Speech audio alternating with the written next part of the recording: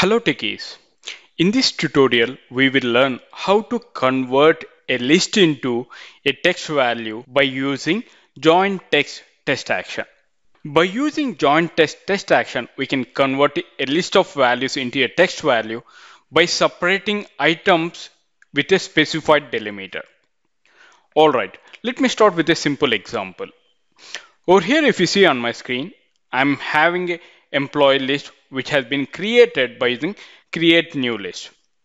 And after that, into that employee list, I have added the items or the employee names like Satyam, Sundari, bills and marks by adding add items to the list. Now, what I have to do, I have to convert all the items which are there in the list to a text value. How can I go ahead and do that? By using join test action, I can convert them into a text value. All right, let me drag and drop this join text onto the workspace. Now, if you see the parameters over here, specify the list to join. What will happen over here? What are the employees or what are the items do we have in the list?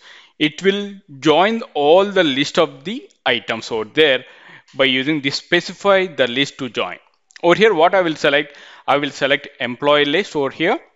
And then if you see the other parameter delimiter to separate list of items.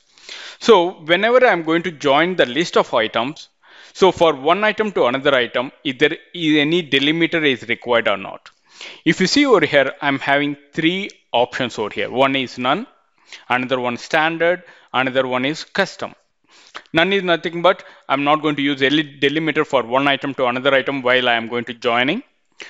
Or else when I'm going to select the standard, I'm having different options again over here, standard delimiter. I'm having space, tab, new line. So over here, for whatever the item that we have, whenever we are going to join for one item to another item, I will use space over here. All right, or else I can use tab or new line. But if you see over here, the times, number of times that you want to use the delimiter over here. By default, we are having one. If I want to use two also, three also, n number of things that we can use over here. So this times is nothing but numeric value will specify over here that specify how many times to use the specified delimiter. All right. Now, if you see what I will do, I will give the space over here for the time being. And then the output, whatever the after joining the list of items, the output will be stored in the joined text. So that is the flow variable would be generated after clicking on save. All right, let me click on save. Now to see the output, I will use display message. Let me drag and drop onto the workspace. Now the title I will give it as join text. And after that message to display, I will select the output after join the text. Right? We got joined text flow variable. Let me select that and then click on save. Now if you observe, I have given the space as delimiter, right? And after that, number of times I have used for 2 times. All right, let me click on run to see the output. Flow execution started. And you can see on the right hand side, employee list, I'm having Satyam, Sundari, bills and marks, right? Now, whenever I'm going to get an output, you can see Satyam. And after that, for one item to another item or one employee to another employee, I'm having space as a delimiter. So number of times I have repeated as 2 times so that you will get 2 as a space. And you can see for each and every item, I'm having 2 space over there, right? That is space characters that we can say. All right, let's click on OK. Now what I will do, I will make some more changes over here like custom delimiter. Okay, the delimiter to separate the list of items, I'm going to select custom.